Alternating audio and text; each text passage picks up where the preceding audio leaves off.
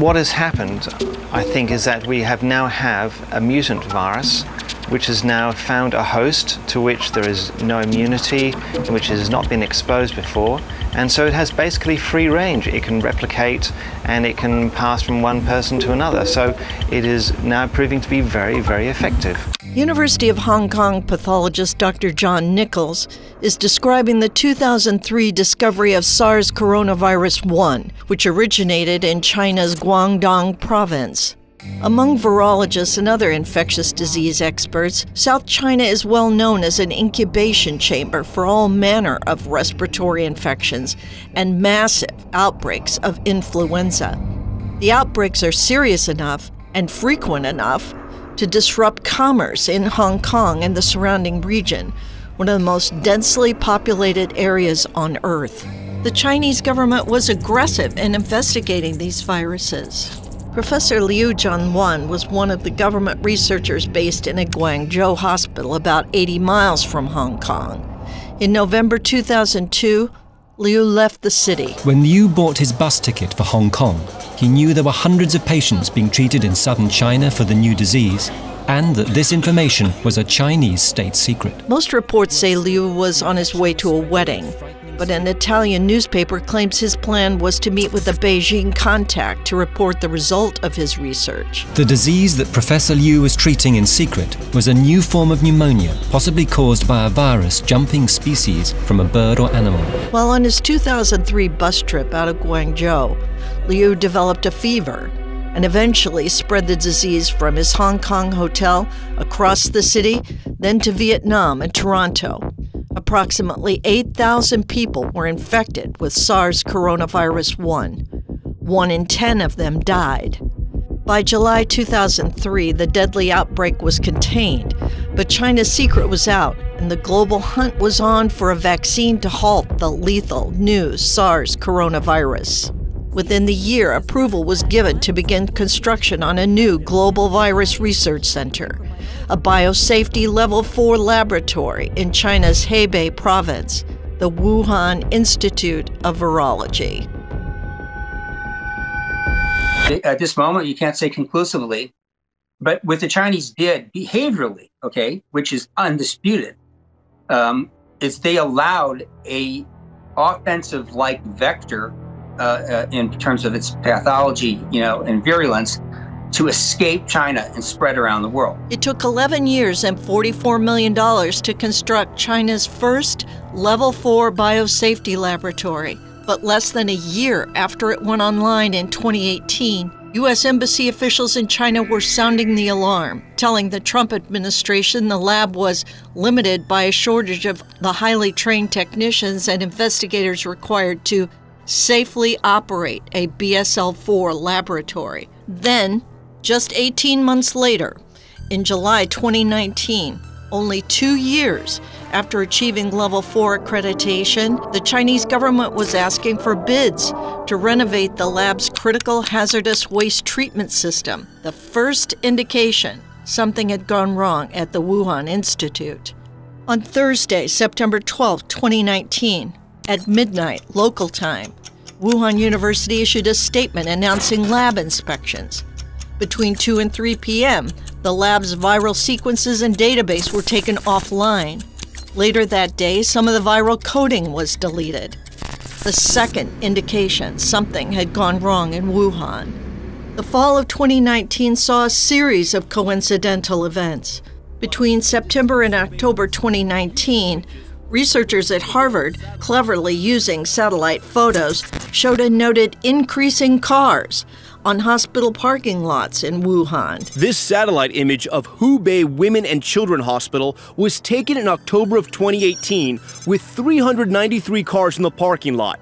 A full year later, 714. On October 18th in New York, just weeks before the public announcement of the new COVID outbreak, elite scientists and public health officials assembled for a high-level pandemic exercise. And the reason we called it Event 201 is we knew eventually one of those days, one of those events would be the big one.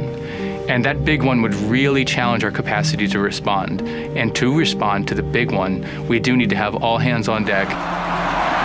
Ladies and gentlemen, please rise for His Excellency Xi Jinping, General Secretary of the CPC Central Committee. Also in mid-October, Wuhan hosted the World Military Games. 9,308 military athletes, including 67 world and Olympic champions from over 109 countries, will participate across 27 different sports in the host city of Wuhan. When those military athletes returned to their homes, they spread the virus around the world. December 8th, 2019 is the date many health officials say news of the outbreak began circulating in the Chinese public health community. On December 31st, a US-based open access platform called ProMed posted a Chinese media report of the outbreak. WHO officials saw the post and asked for confirmation from the Chinese government. Only then did China tell the world about the outbreak of SARS-CoV-2. And it was only when the Chinese communists knew an investigation would ensue that Wuhan authorities shut down and disinfected the city's wet market, which was, according to them, the likely source of the virus's jump from animal to human. The wet market origin story has been entirely discredited. What remains open is how the Chinese virus was released.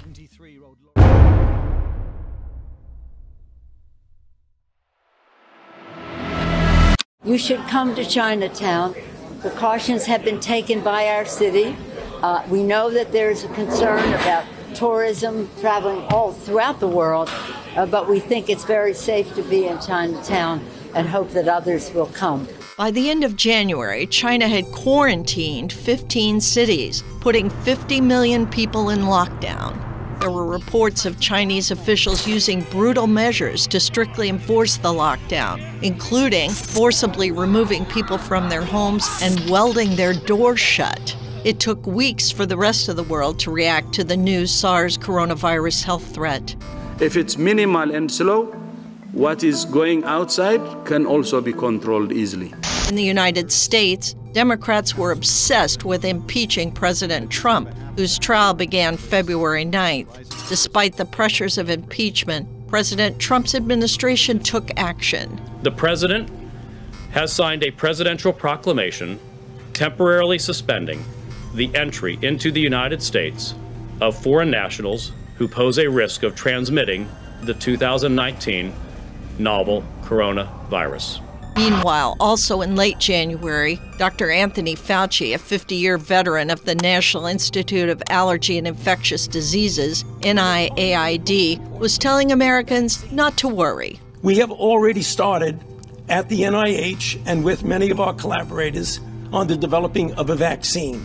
I anticipate, with some cautious optimism, that we will be in a phase 1 trial within the next 3 months. The collaborators to which Fauci referred, including the notorious Peter Daszak, have been working on a SARS-CoV-1 vaccine since its outbreak in 2002.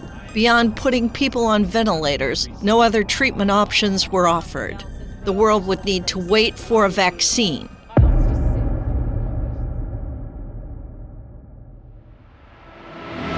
We're saying they are gain-of-function viruses because they were animal viruses that became more transmissible in human, and you funded it. And you admit the truth. You are implying that what we did was responsible for the deaths of individuals.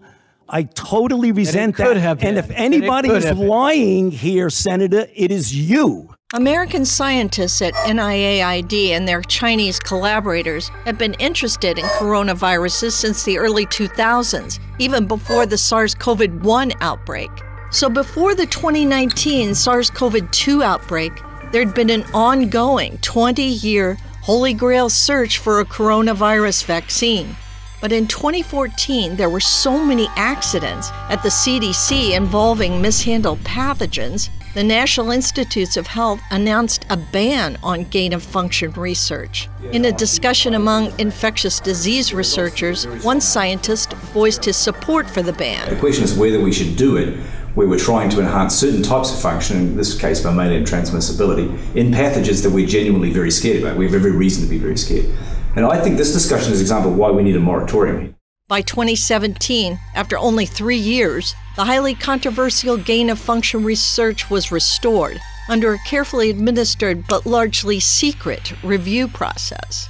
In contrast, there was a troubling lack of interest in identifying existing therapeutics or developing new therapeutics to treat SARS-CoV-2 symptoms. There are currently no drugs approved by the FDA to prevent or treat COVID-19. The medical community's approach appeared to be, stay at home until you're sick enough, then we'll put you in the hospital on a ventilator. That prescription pushed thousands of people onto ventilators, into intensive care units, where they died, especially if they were elderly or overweight. Democrats busied themselves undermining President Trump's vaccine plans. In the vice presidential debates, Vice President Mike Pence rebuked Kamala Harris for creating vaccine hesitancy.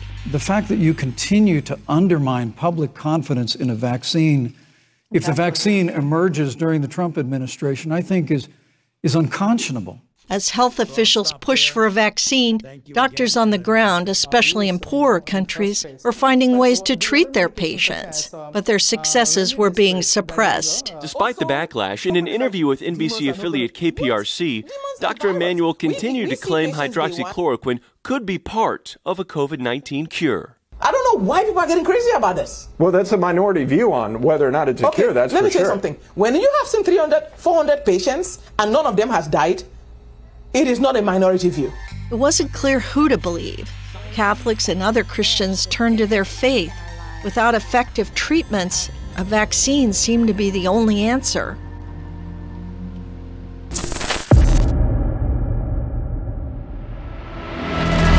To be clear, I mean, the government on 16th of March, I mean, the Prime Minister in this country recommended measures which were akin to a voluntary lockdown, and that was made much more formal on the 23rd of March. In a head-to-head competition, it would be difficult to know who better embodies the scientific hypocrisy of the COVID pandemic.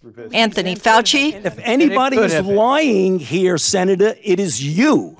Or British researcher Neil Ferguson. The people responsible for lockdown. It was Ferguson, known as Professor Lockdown, who put panic in the pandemic.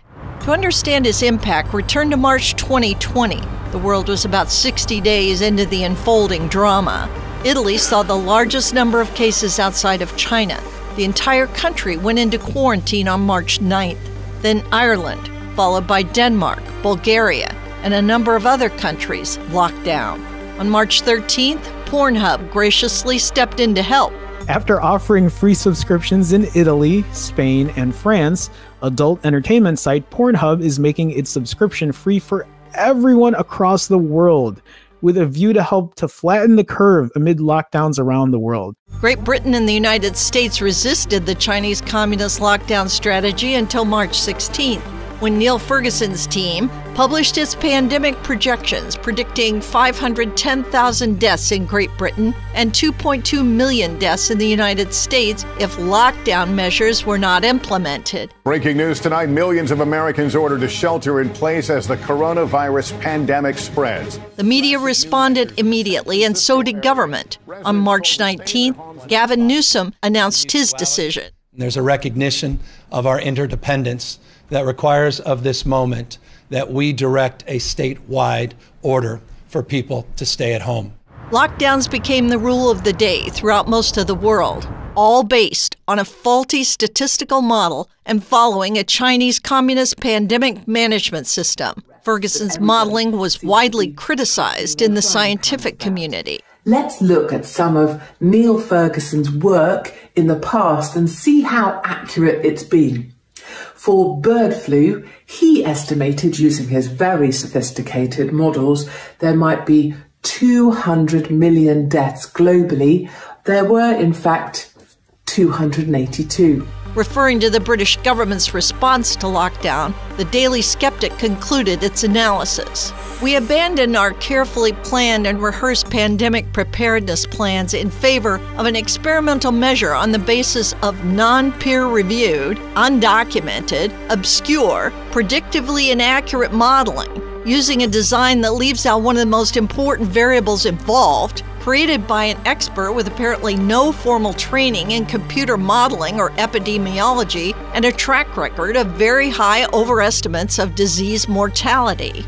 Nevertheless, the mainstream media, including the well-known British journal Nature, championed Ferguson's lockdown strategy. Nature claimed a neuroscientist and other scientists had verified the code behind the modeling simulation, but the article didn't include a single scientist's name for independent confirmation. The virus outbreak has been riddled with miscalculations and misguided projections. Here are just a few headlines.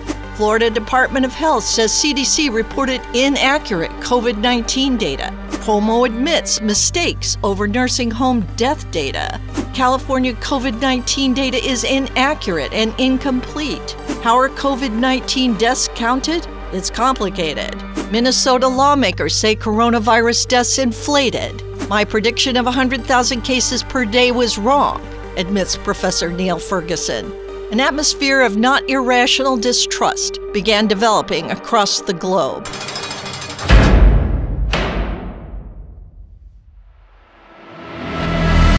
What is 3/3/2021? This year, on the 3rd of March. Guess what? What? Really? I haven't gone to school in such a long time.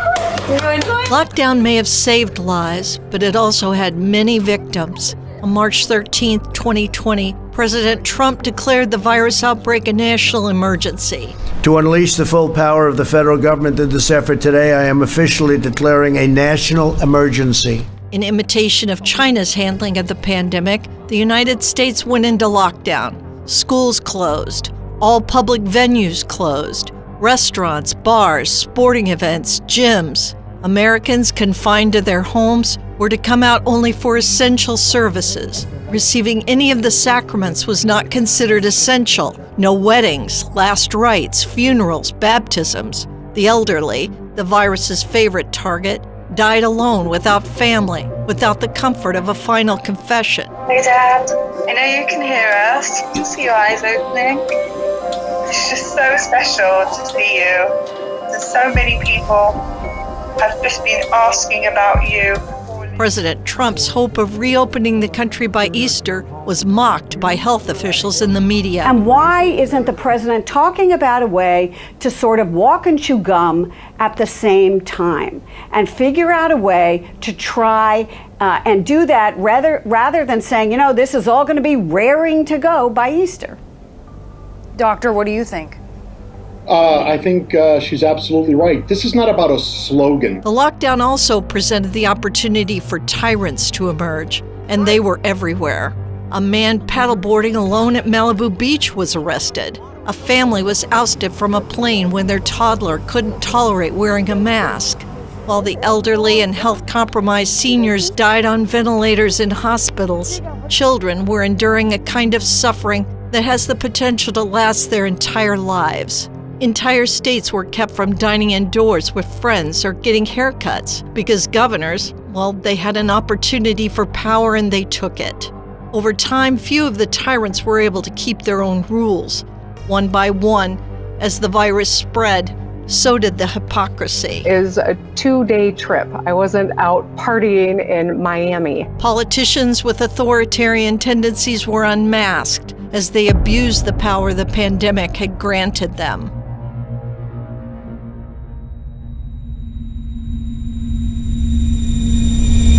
The head pastor, Father Milton Ryan, approaches me. He says, and this is a direct quote, "I am the boss here. I am the pastor. What I say goes. Now, if you want to be an obedient Catholic, you put that mask on." The COVID pandemic and lockdown brought out the worst in the American Catholic hierarchy. Tonight, a California church is fighting back against a cease and desist order. While other religious groups fought for the right to assemble, American bishops, like ducks to water, adapted to live-streamed masses and quickly closed parish doors. And so I encourage you to pray together each day in your homes and to participate in the masses available at any time online. There was little outrage among them when abortion mills continued operating and were designated an essential service.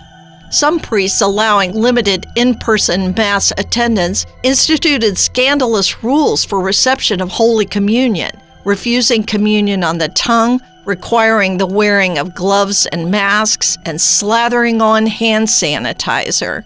One suburban parish in Cleveland instituted drive-through reception of the Eucharist, distributing the host in baggies through vehicle windows. Those who plan on attending holiday masses in person will want to check with their local parish to see if they need a reservation. Using the abundance of caution excuse, some parishes and dioceses went beyond CDC requirements, refusing to hear confession, banning choir singing, or requiring reservations to attend Mass. Bishops furloughed staff and engaged high-dollar lawyers and accountants to apply for emergency government assistance, known as PPP funds. By one estimate, American Catholic dioceses received $1.4 billion in government pandemic funds. Despite the influx of government dollars, bishops used the pandemic to lay off low-level chancery workers. The Archdiocese of New Orleans is laying off 19 employees amidst the coronavirus pandemic. In contrast, Protestant churches defied lockdown orders and rejected the government's ruling that they were non-essential. I'm not against masks in the sense if someone wants to wear one, wear one. But I'm not a policeman, I'm a pastor. In Canada, defiant pastors were arrested and jailed. I am to place both of them under arrest for breaching the Queen's Bench order.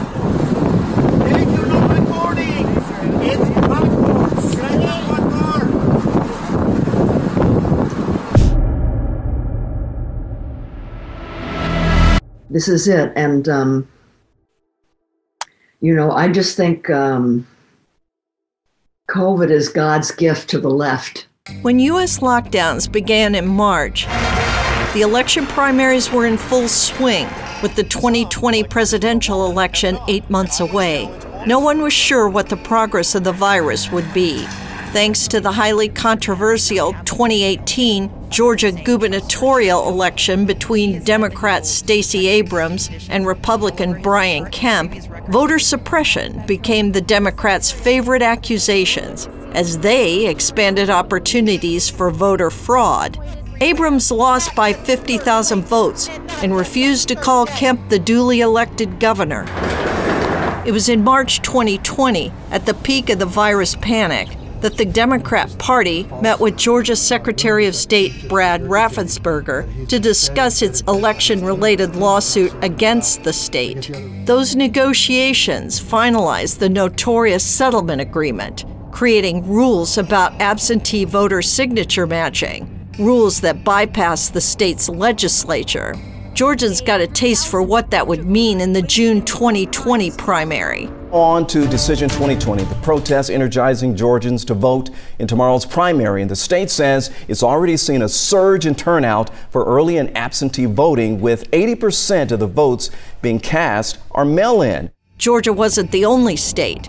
Michigan, Pennsylvania, and Wisconsin also imposed voting rules that were not approved by the state's legislatures. Texas allowed drive-through voting, and in Georgia, signatures on thousands of mail-in ballots weren't properly verified, while ballot bundles were illegally dumped into ballot boxes. COVID created the opportunity for this election chaos. Today, I want to update you on the next stage of this momentous medical initiative. It's called Operation Warp Speed.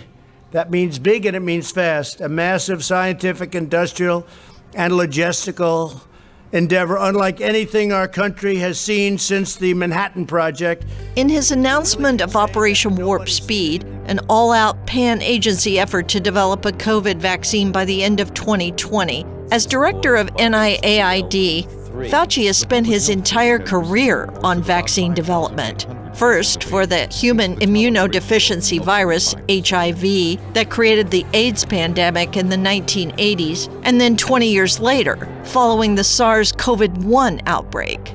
But after years of research, millions of dollars, and the use of dangerous gain-of-function research techniques, Fauci and NIAID failed to produce a vaccine for either virus. Many Americans believe researchers have still failed to produce a safe and effective vaccine. And I think there was kind of almost a social contract set up between the vaccine recipients and the governments and public health authorities. And that social contract was, despite what you may have heard about the risks of some of these products and the fact that we admittedly did rush them, we're protecting your health. If you take these products, you will be safe. That's the social contract. Despite all these other concerns, you will be safe and you won't have to retake them.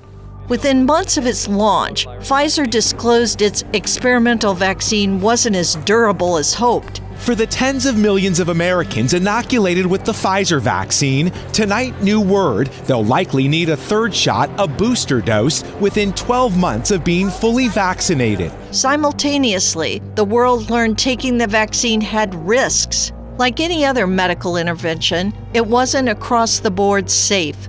Knowing the likelihood of at least some adverse reactions, the U.S. government granted pharmaceutical companies complete immunity from any civil actions seeking damages. The CDC has received 1,200 plus preliminary reports of myocarditis and pericarditis following about 300 million total doses of the Pfizer and Moderna vaccines. But the media tells us vaccine deaths are rare. That type of reaction tends to be very rare. It's still very incredibly rare. Exponentially greater than a rare complication. Doctors are reminding us of just how rare Powell's COVID complications were. VITT is an extremely rare blood clotting disorder. We're again in one of those moments where there's chaos. It's the absolute absence of humanity of these leaders. They are willing to allow people to die. They don't care about human life. They don't value. They are prepared to let millions of people die if that's what it takes to protect their regime. Why would the NIH change their gain of function web pages? No, I don't think it should be mandatory. I don't think it should be mandatory. I don't think it should be mandatory. May this appointment today be the first of many more to come. I think history will judge me by what I've done. All you want is submission to a lie. As you can hear the chants from the crowd, let's go, Brandon. You don't have to do everything your parents say, and you don't have to believe everything your parents believe. Washington State football coach Nick Rolovich has been fired for refusing to comply with state vaccine mandates. None of her fellow passengers did anything to help. You're teaching children to hate others because of their skin color. We will not comply! No more shots! No more shots! Dare soluzioni ai problemi dell'economia! Hold the line! Hold the line! Hold the line! Hold the line!